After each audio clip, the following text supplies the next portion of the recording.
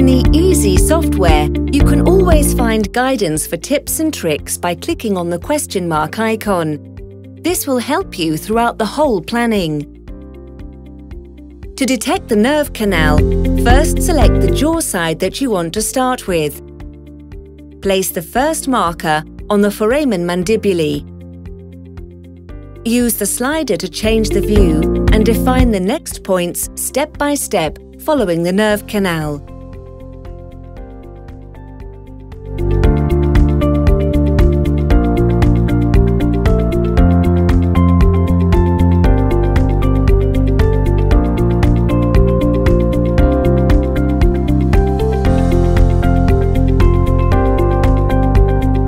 Once you have placed all markers, click on Auto Detect to finalize the nerve canal detection.